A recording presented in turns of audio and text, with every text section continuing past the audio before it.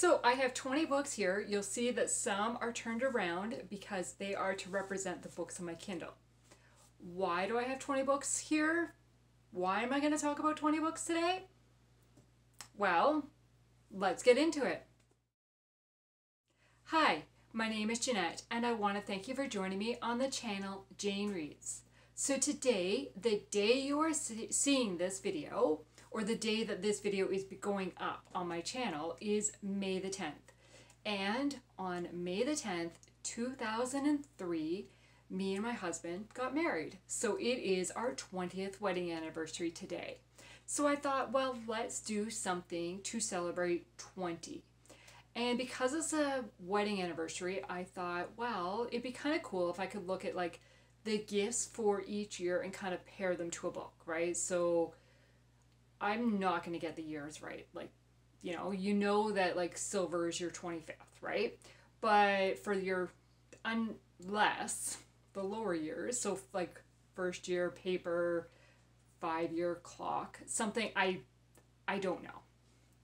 I do not have that list memorized. I did pull it up on Pinterest on a few different sites. I pulled up kind of what the wedding gift is, what the traditional wedding gift is, kind of what the modern wedding gift is, what the traditional color is for that anniversary, and what the traditional flower is for that anniversary. I kind of, as I was going through the list, I'm like, ooh, I can't match books with that.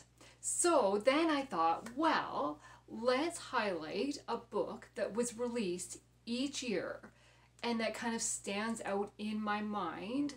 So I went through kind of all the books that I own on my shelf and all the books I read and sorted them by years, by their originally published year. Doesn't mean that's the year I read them, but when they were published. So we are going to go from that. This one is not in the right order because it's smaller than the rest. But we're going to go from 2003 all the way down to 2022. I did not pick a book for 2023 because we're doing 20 years and I don't have a book that's out yet this year that I really want to talk about. No, that's not right. I mean, there are books that have already been released this year that I liked. But yeah, I was thinking, well, it'd be nice if I could find one that was like published in May on my anniversary, but I didn't. I went with 20 books, so I'm ending at 2022. Oh wow. Okay, so let's put this one aside for a minute. Okay, so I've got my list with my notes, and let's just start. In 2003, Before I Wake by D. Henderson was released. I remember picking this one up back when it was released because it was D. Henderson. I had read the O'Malley series, which I am currently rereading right now through the month of May, probably June. But yes, so I picked this one up because it was by D. Henderson. And I really, really enjoyed it. It is a romantic suspense, and that's funny. It even has the price sticker still on it. Back in the day, it was $17.50. I mean, it's probably not that much more expensive now to buy a brand new book. So yes, I'm not going to go into a lot of detail about a lot of these books because, as I said, I'm talking about 20 books, and I don't want you to be here forever, and I don't want to be here forever. But so book number 1 is Before I Wake by D. Henderson, and we are following Nathan and Rhea. And they work with the FBI, and he's a local sheriff. So, okay. Then book number 2 is River's Edge by Terri Blackstock. This one was released in 2004. It is book 3 of the Cape Refuge series, and I have read the whole series. And I picked this one up, it says, in January of I really want to say like 2020, but 2007. So this one is another romantic suspense. And again, I picked it up because it was Terri Blackstock. And Terri Blackstock was one of my favorite authors back in the day, and is still one of my favorite authors that as soon as I see a book by her, add to my list. So yes. Okay, 2005. We go with the small book. Okay, so this is Jimmy by Robert Whitlow. This is a legal based, and every time I think about favorite books by Robert Whitlow, because again, he's one of my favorite authors, I think of this book automatically. I don't know why so much. I just remember that this was a very emotional read, and you are following Jimmy, so a little boy, and it says, Jimmy's world is a place where a boy can grow to be a man, even if he's special. Where angels hover, mostly unseen, where danger can happen and hearts can falter, but love is never wasted. Once you look at the world through Jimmy's eyes, you'll never see it the same again. Like, I remember really enjoying this book, and it is on my to read list, to reread, and it's one of the 24 books that I prioritize to reread this year. I've not got to it yet, but I still have 7 months left. So, okay, so in 2006, I am highlighting Hazardous Duty by Christy Barritt. This one is from my Kindle, and it was my intro to Christy Barritt's writing, and this is book number 1 of the Squeaky Clean mystery series. The summary says, buying a gun to kill your wife, $3,000. Hiring trauma care to clean afterwards, $1,500.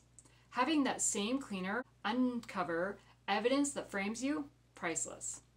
On her way to completing a degree in forensic science, Gabby St. Clair drops out of school and starts her own crime scene cleaning business. When a routine cleaning job uncovers a murder weapon that the police overlooked, she realizes that the wrong person is in jail. But the owner of the weapon is a powerful foe and willing to do anything to keep Gabby quiet. So yeah, this, as of filming this video, this book is free on Kindle right now. So if you have not read it, check it out. Check out Amazon, look for it, and see if you can get it for free, because I would highly recommend this book and the series. So that is my book that was released in 2006. So that is this book. In 2007, we have another Robert Whitlow book, and this one is Mountaintop. This one is, it just says general fiction Christian, and I don't really remember a whole lot about this book, but it is also on my to reread list. And it says, can he trust his client's dreams and visions, even if they threaten to destroy his future? Supernatural visions filled with the images of keys, hatchets, hammers, and fires. An eccentric old man in jail, accused of robbing a church and knowing things he has no right to know. A lawyer turned pastor, suddenly summoned to a stranger's cell by a dream. How much will one man risk to defend another when the truth lands him in prison, and the only evidence proving his innocence comes by a dream? So it's definitely law-based, which I think kind of all Robert Whitlow books are, which is another reason I really enjoy them. So that was released in 2007. And then in 2008, book 2 of the Squeaky Clean mystery series, which is Suspicious Mind by Christy Barritt, was released. And it says, rock and roll may never die, but the king is definitely dead again. To pay off some bills, crime scene cleaner Gabby St. Clair takes a job doing mold remediation. But she finds a surprise in the dilapidated home's crawl space. Elvis, dead as a doornail and still wearing his blue suede shoes. How could she possibly keep her nose out of a case like this? So, yeah, and Gabby is such a quirky character and so fun to follow, and kind of she gets into these little sticky situations, but she knows what she's doing, and it was such a fun series. Okay, so in 2009, I promise going forward, we will have some more authors come up. But first, we have another Robert Whitlow book. And this one is Higher Hope. It is book number 2. Yes, book number 2 of the Ties of Truth series. It is another legal-based fiction story. And it says, the Ties of Truth series follows one lawyer's passionate pursuit of truth in matters of life and the law. Competition is tough at the Savannah law firm where Tammy Taylor serves as a law clerk, but Tammy's work sets her apart, and the firm's partners see something special in her.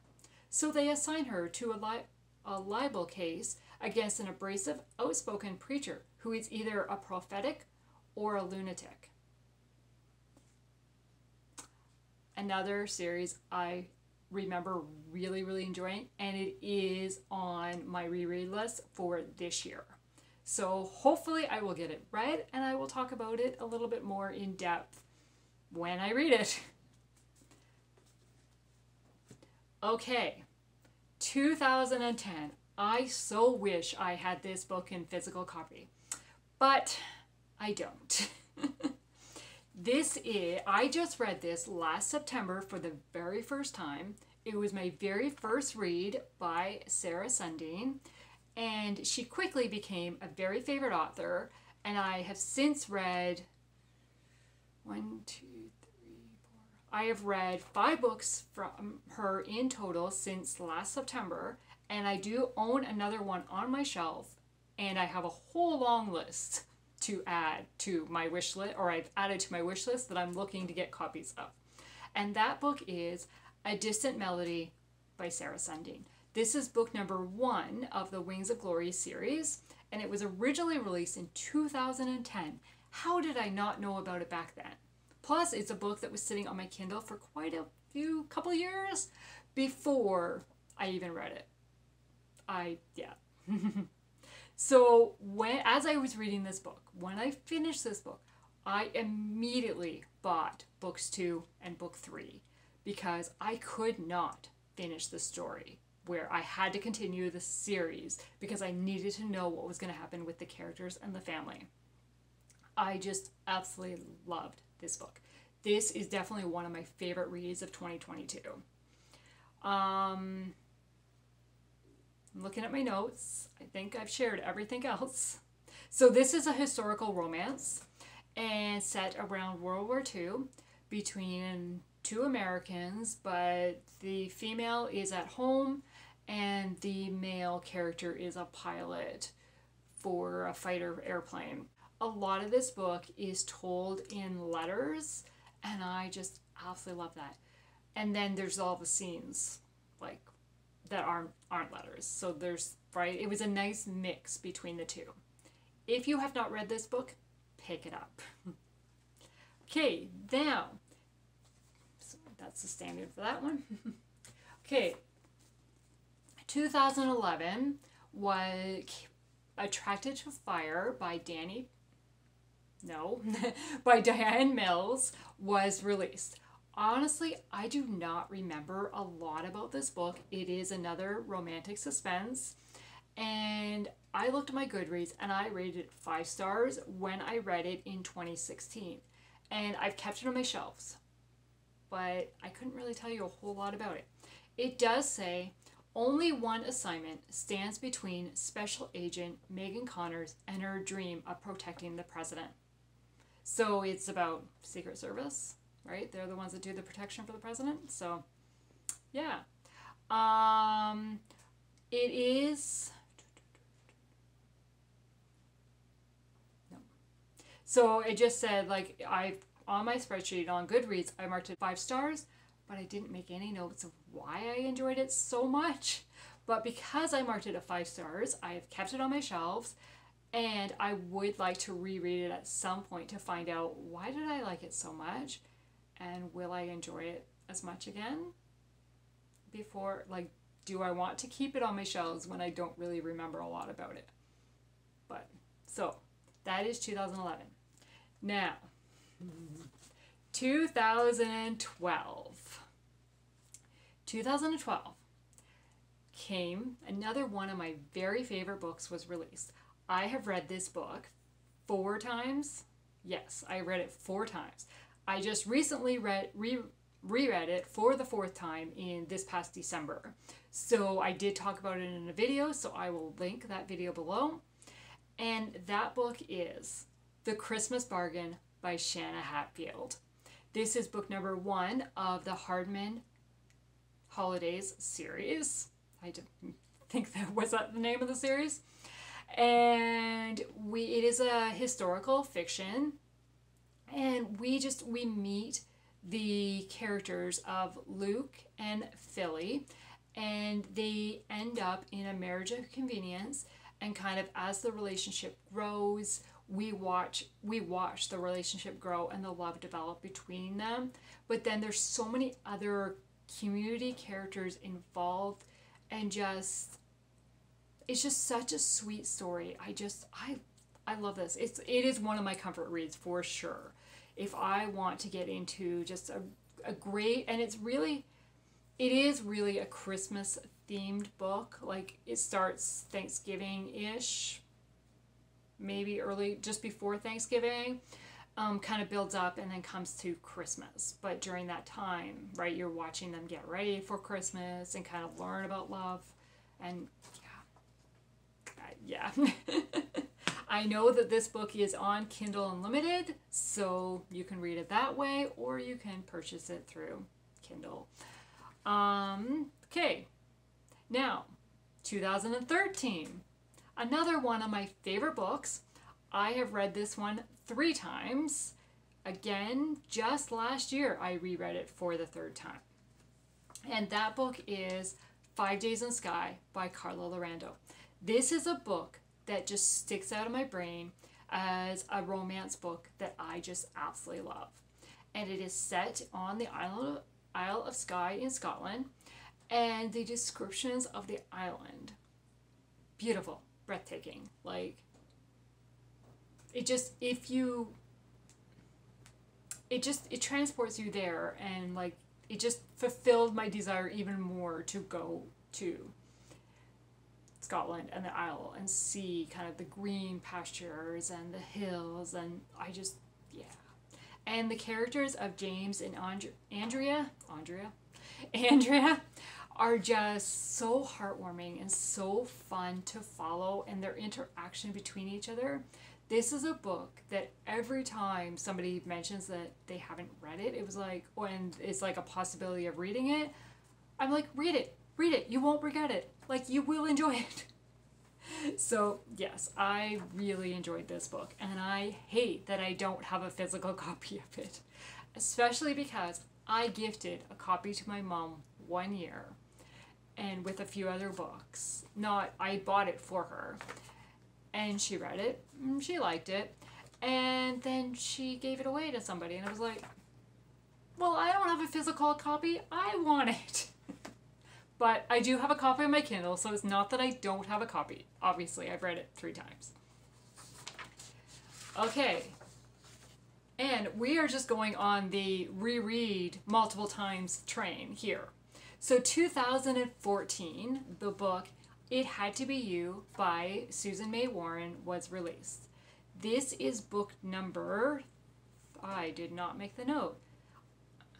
I want to say it's book number 3 of the Christensen family series, but now I'm debating if it's book number 2. Yes, it's book number 2 of the Christensen family series.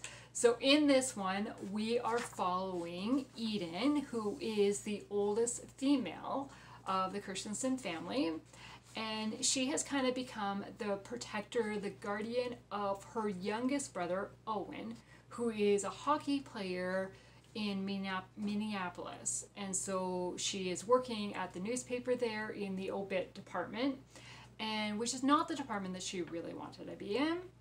And she kind of butts heads with another player on Owen's hockey team, Jace. And just she feels he's a really bad example for Owen, and then kind of events happen and they get to know each other a little bit more, and then there's a mystery that kind of Eden starts looking into and investigating. And so there's the romance side of the story.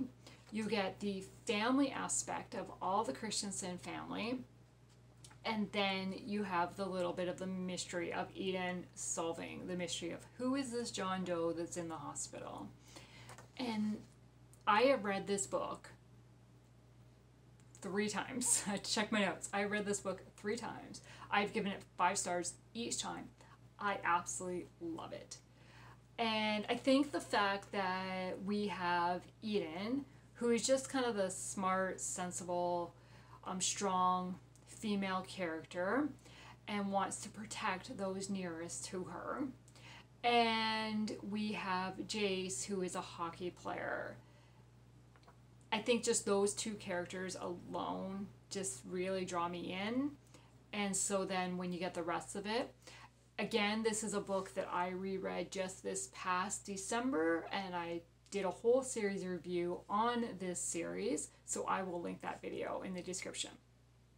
Okay, again, we're staying on multiple reads. I'm going to have to move some books soon because these are all on my Kindle right now. So 2015, the book The Isaac Project by Sarah Monzon was released. This is the book that introduced me to Sarah's writing. And when I finished it, I just wanted to pick up more by her. I just absolutely loved it. It is a contemporary romance, but again, it has a marriage of convenience storyline, which I just absolutely love. I have read this book twice, and I loved it each time. And I want to get my hands on a physical copy of it because the cover is just so beautiful. I just love this cover. So Becky's life unravels in a single day. Not only does she catch her boyfriend with another woman, she also receives the news that her grandfather, the man who raised her, is dying. His last wish, to see her happily married. Heartbroken, Becky seeks inspiration in the pages of the Holy Scriptures and finds it in the story of Isaac and Rebecca. With commitment, their only foundation, can an arranged marriage find happiness in the 21st century? So Becky asks her best friend Lisa to find her a husband. Can the 2 strangers come together and succeed in building a future? I just loved Luke. He is a godly man trying to live as God wants, a firefighter, and agrees to move across the country to marry a complete stranger. He ends up falling in love with Becky and tries to show her his love through everyday actions. But Becky has been hurt in the past and bottles stuff up, which hardens her heart. Can they work out their issues? Luke's uncle tells him that love is a choice and needs to be worked at every day, and some days will be easier than others. I loved that perspective on love. Wow, I loved that perspective on love. Love is a choice and needs to be worked at every day, and some days will be easier than others. The characters are easy to like, and I just loved this, that the story was told from both points of view, because I felt like you really got to know the characters then. So yeah, again, it's another romance book that I highly recommend reading. Okay, and then because these were all Kindle books. So 2016, we're back to Terri Blackstock. If I Run was released. This is book number 1 of the If I Run series. This is a series that now that all 3 books are released, read them together, all like back to back. Like binge this series, because each, like book 1 and book 2, both end with cliffhangers. And the story that we meet are following in book 1 carries over between book 2 and book 3. And Terri Blackstock has been a favorite author of mine, as you've seen, for years prior to 2000.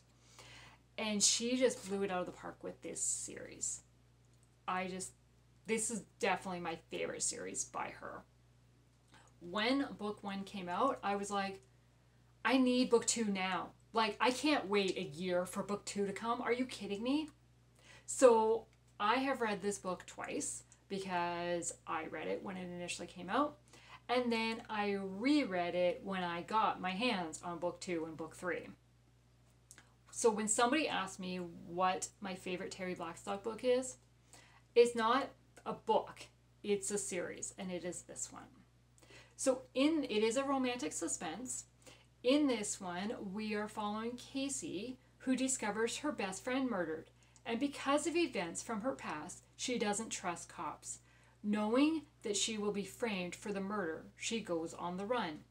DiAnn has been hired by the family of the victim as a private investigator to try to find Casey, as the cops have limited resources. Casey is smart and seems to be able to keep one step ahead of DiAnn. Even though Casey is running for her life, she can't stop herself from helping others and gets involved in a mystery of a missing teen. This may lead to her downfall, but she is willing to take the risk to help someone else. I just loved Casey. DiAnn is led to believe that Casey is a murderer, but as the search deepens, he begins to question what he is being told. Will he be able to catch Casey?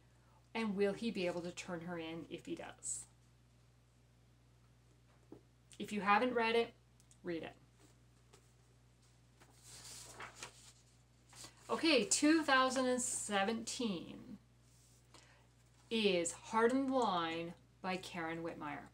This is the book that introduced me to Karen Witemeyer, and I loved it. It is book 2 of a series, and I had not read book 1 at the time. I had got a copy of it and was like, oh, okay, I'll read this. It sounded interesting, not realizing it was book 2 of a series, but that did not fault my enjoyment of this book at all. It is a historical romance, and after reading this one and finishing it, I picked out more books by Karen, and I couldn't even tell you the number that I've read by her now. And yeah, she is another auto-buy author for me. And I went through so many emotions with this book. Sadness, laughter, cringing, huge smiles, and scared. Amos was not your typical tall, strong, lawman type hero, but rather he's an average guy who was full of heart. He and Grace have become friends over the telegraph wire without ever meeting, and yet as soon as he hears that she is in trouble, he comes running to town to help her. How sweet is that? Amos grew on me more and more throughout the story. The town of Harper's Station was formed by women, and they trust very few men. Actually, only one even lives in town. This added interesting perspective to the story. Grace has found refuge here after her life is threatened, and it should be easy to spot a stranger when one comes to town. The women are strong and independent, determined to do things themselves. However, this doesn't bode well for Amos when he first arrives. Can he get past the first impression he makes and earn Grace's trust and maybe even her heart? Beautiful story. Beautiful. Historical, set in a town made up of just women and one guy. Yeah, that guy's from book 1. I found that out because I read book 1 afterwards. Yeah, if you have not read this book, it's another book I highly recommend.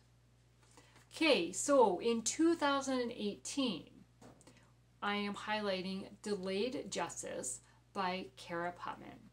This is book number 3 of the Hidden Justice series, and it was my favorite of the series. We follow Jamie Nichols went to law school to find the voice she never had as a child, and her determination to protect girls and women in the path of harm drives her in both ways, spoken and unspoken. As Jamie, who is now a criminal defense attorney, prepares to press charges against someone who wronged her long ago, she must face not only her demons, but also the unimaginable hurt or forces that protect the powerful man who tore her childhood apart. While this is the 3rd book of a series, it can easily be read as a standalone. Jamie is dealing with a lot. She's pursuing charges against her uncle for past events, fighting for her job, trying to help a little girl dealing with abuse, all the while feeling like she is being watched. Then there is Chandler, who is trying to help this same little girl with his therapy dog while receiving threatening phone calls himself. As these two work together to form, a friendship develops into much more and allows healing to begin. The characters are dealing with some horrible and heartbreaking trauma, but it is delivered in a way that you know what happened without going into too much detail. It grabbed my attention right from the beginning and includes a strong mix of legal drama, suspense, faith, friendship, and romance. Highly recommend. Okay. Oh, gotta move some more Kindle books. Okay. We have another book that introduced me to another one of my favorite writers, and I really need to pick up more by her. So in 2019, No Ocean Too Wide by Carrie Ternasky was released. I have read this book twice. I read it when it originally came out, and then I read it again last year once I got my hands on book 2. I did not know that it was going to be a duology when I first read it in 2019. And if I had, I probably would have held off reading it because the ending is like, wait, what? I need more. I need to know what happens. This is a historical fiction, and it is following a family who was separated. The siblings were all separated, and we follow them from Britain to Canada. And then the oldest sibling comes to try to track down the younger siblings and kind of reunite the family. Heart-wrenching story to think that this actually happened. Like, it is based on true events. And it says, between the years of 1869 and 1939, more than 100,000 impoverished British children were sent across the ocean to Canada with the promise of a better life. Those who took them in work as farm laborers or household servants. Were told that children were orphans. But was that the truth? Yeah, I don't know what else to say. I loved this book.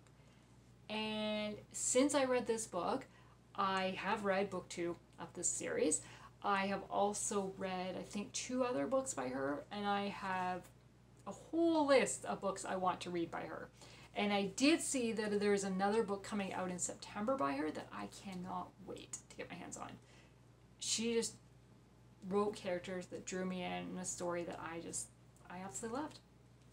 But I mean, I'm only talking about these books because I love them, as you can see, because I don't know what else to say. If you haven't read it, read it. This was my favorite book of 2019 and very close to being one of my favorites of 2022.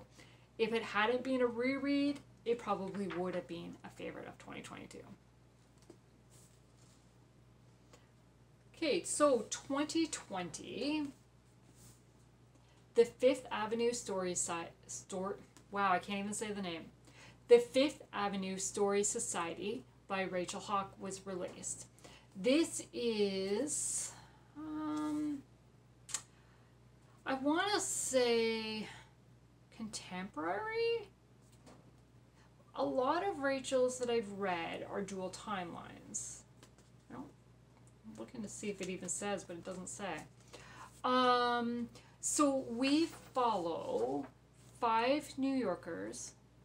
Yes, 5 New Yorkers who are all strangers. They each receive an invite to the Fifth Avenue Story Society, but no one seems to be able to explain why them and what this society is. But as they spend time together, a friendship begins to develop. I really enjoy getting to know these characters and watching that friendship develop, grow, and their lives change in positive ways. They were different age groups, they were from different backgrounds, different society levels, and just watching them kind of form this group of friends and support each other through different things, and there is a little bit of romance in it. So yeah, this is a book that I hope to reread, because when I read it, I made hardly any notes. I gave it 5 stars, but that was it. I'm like, what was I thinking? I didn't help myself out by not leaving notes. So I hope to reread it so that I can make some notes.